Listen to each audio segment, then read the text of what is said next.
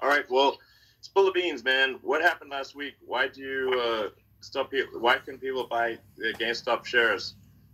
The people demand an answer, and they want to know the details and the truth. Yep.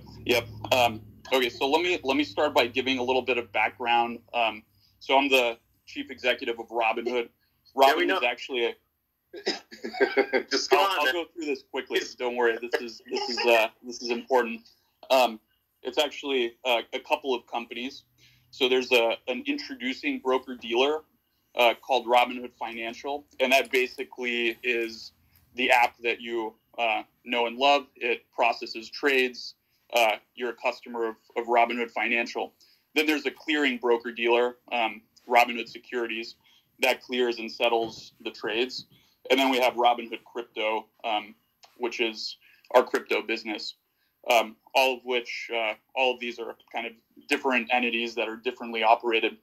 So basically Wednesday of last week, we just had, unprecedented volume, unprecedented load on the system. A lot of these, so-called meme stocks were, going viral on social media, and people were joining Robinhood, and there was a lot of net buy activity on them, as you guys all know. And Robinhood at this time, I think, was number one on the iOS App Store, and pretty close, if not number one, on Google Play as well. So just unprecedented activity. And so Thursday morning, right? So I'm sleeping, but at 3:30 a.m. Pacific, our operations team receives a file from the NSCC, which is the National Securities Clearing Corporation. So basically, as a clearing broker, and this is where Robinhood Securities comes in, we have to put up money to the NSCC based on some factors, including things like the volatility of the trading activity, concentration into certain securities, and this is the equities business. So it's based on stock trading and not options trading or anything else. So they gave us a file with the deposit, and the request was around $3 billion, which is, about an order of magnitude more than what it typically is, right? So why was that so high? Like, this seems like it sounds like this is an unprecedented increase in demand for capital. What formula did they use to calculate that?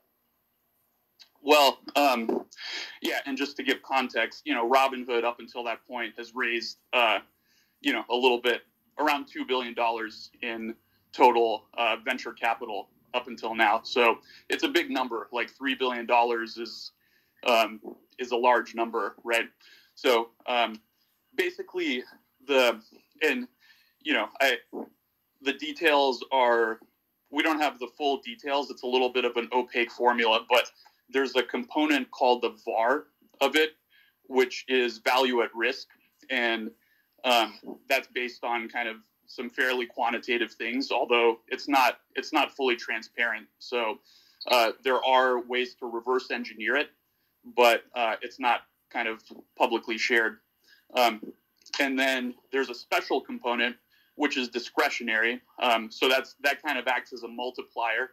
And basically discretionary meaning like it's just their opinion. Yeah, it's a little bit. I mean, I'm sure there's definitely more than just their opinion, but basically, well, I mean, I guess like it's based on growth. What everyone wants to know is like, did something maybe shady go down here? Like it's like, it seems weird that you'd get a sudden $10 billion demand. $3 billion in the morning. Sorry, how much? Yeah, it was $3 billion US. $3 billion. Okay, so it's $3 billion around. Just suddenly out of nowhere. And what percentage? I wouldn't impute shadiness to it or anything like that. And actually, the NSCC was reasonable subsequent to this, and they worked with us to actually lower it. So it was unprecedented activity. You know, I don't have the full context about, what was going on in the NSCC to make these calculations. But essentially, is anyone holding you hostage right now? No, Blink I'm twice. Okay. Yeah. Thanks for asking. But anyway, so this was obviously nerve-wracking, and I actually was asleep at this point. You know, the operations team was fielding this at 3:00, and then we got back, we put our heads together. Our chief operating officer basically said, "Look, let's call up the higher ups at the NSCC and kind of figure out what's going on. Maybe there's some way we can work with them."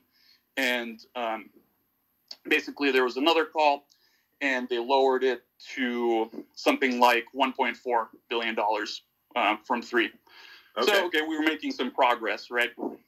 And then, but it's still a high number. And then we basically proposed, well, let's explain how we plan to, let's explain how, we'll manage risk in these symbols throughout the day.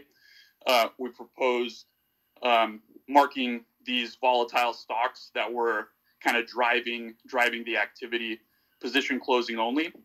And then at about an hour before market open, so 5:30 or 5 in the morning, they came back and they said, okay, the charge is, or the deposit's $700 million, which we then deposited and paid promptly, and then everything was fine. So that essentially explains why we had to mark these symbols position closing only, and also why we knew this was a bad outcome for customers. Part of what's been really difficult is Robinhood stands for democratizing access to stocks, and yes, we want to give people the access. So that's been very, very challenging. But we had no choice in this case. We had to conform to our regulatory capital requirements, and so the team did what they could to make sure we were available for customers. Who controls this organization, this clearinghouse?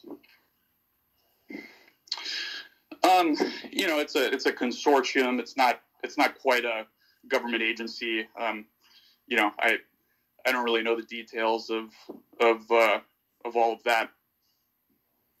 Okay. But and to be fair, like we were I think there was legitimate sort of turmoil in the markets. Like, these are unprecedented events with these meme stocks, and there was a lot of activity. So there probably is some amount of extra risk in the system that warrants higher requirements. So it's not entirely unreasonable. But we did operational processes to make sure that customers that had positions could sell their open positions, because obviously restricting someone, we got a lot of questions about, okay, you had to restrict buying, why didn't you also restrict selling? And the fact of the matter is, people get really pissed off if they're holding stock and they want to sell it and they can't, right? So I think that's categorically worse. So and lots of other brokers, I think, were in the same situation. Robinhood was in the news, but you sort of heard this industry-wide, right? Other brokers basically restricted the same exact activity. All right, so it sounds like this organization calls you up and they basically have a gun to your head, either hand over this money or else. And so, because I mean, like, basically what people are wondering is, like, did you sell your clients down the river, or did you have no choice? And if you had no choice, that's understandable. But then, we got to find out why you had no choice, and who are these people that are saying you have no choice? Yeah, I think that's fair. We have to comply with these requirements. Financial institutions have requirements. The formula behind these requirements, I think it would obviously be ideal if there was a little bit more transparency, so we could plan better around that. But to be fair, we were able to open and serve our customers, and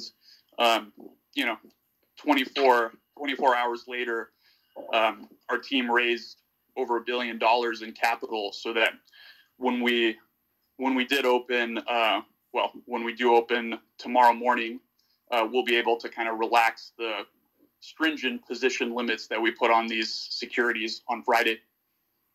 Will there be any limits? Well, I think there's always going to be some theoretical limit. Like, we don't have infinite capital, right?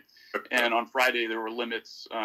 So there's always going to have to be some limit. I think the question is, will the limits be high enough to the point where, they won't impact, 99.9+% of customers. So, if someone were to deposit $100 billion and decide to trade in one stock like that, that wouldn't be possible, All right.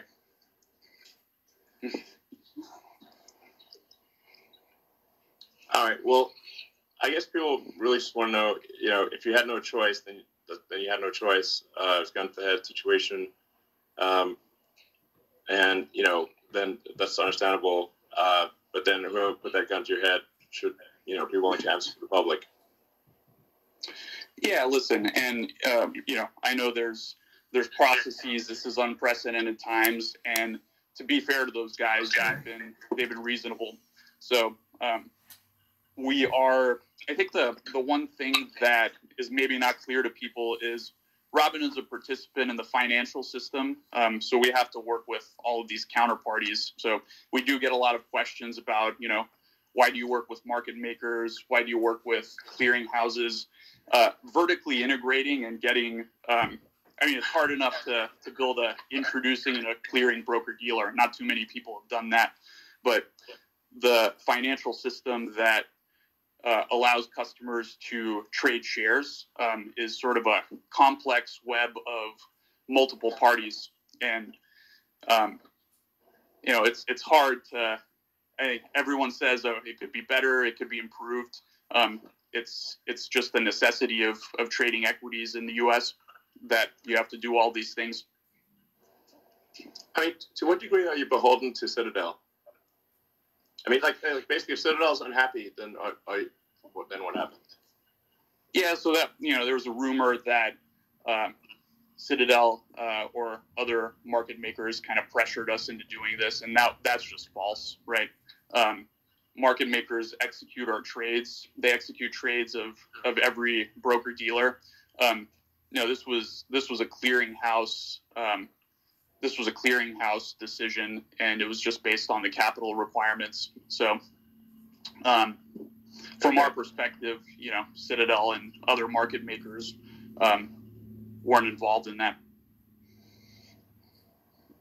But wouldn't they have a strong say in who got put in charge of that organization, since it's an industry consortium, not a government consortium, or not a government regulatory agency? I don't have any reason to believe that. I think that's just then you're getting into kind of the conspiracy theories a little bit. So I just have no reason to believe that that's the case, Okay. All right.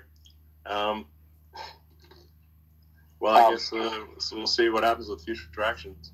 Hopefully that was insightful or at least a little bit entertaining. Are you not entertaining?